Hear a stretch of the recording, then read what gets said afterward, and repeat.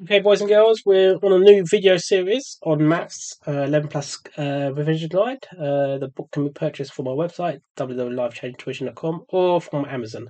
And today we're covering measurement scales. It's part 1.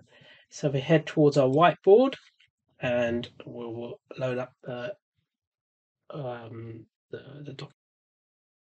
Okay, so we've got loaded up. So the first thing you have to do is memorize these units: length,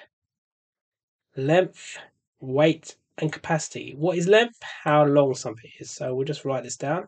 You have to be able to memorize it and write it from memory. So let's start. 1 kilometer equals how many meters? It'd be.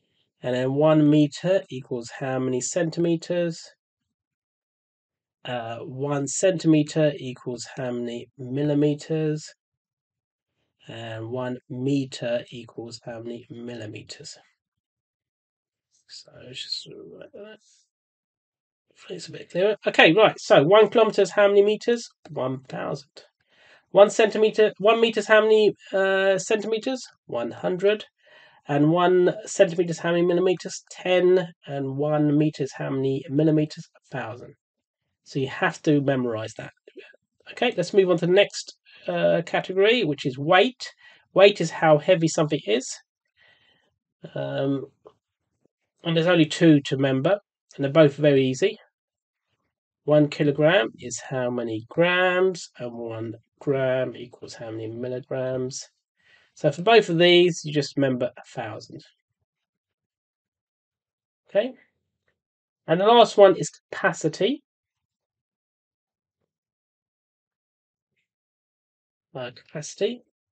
Capacity is how much it holds.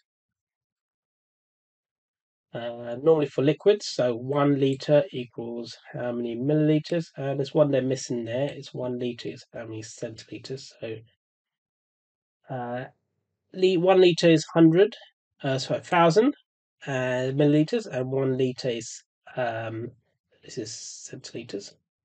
It's 100 centiliters. Just a quick tip: milli. You can think of millipede, which is 1,000 legs.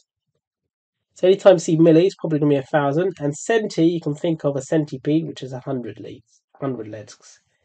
Okay, so remember those. That will help you remember these measurements. Okay, let's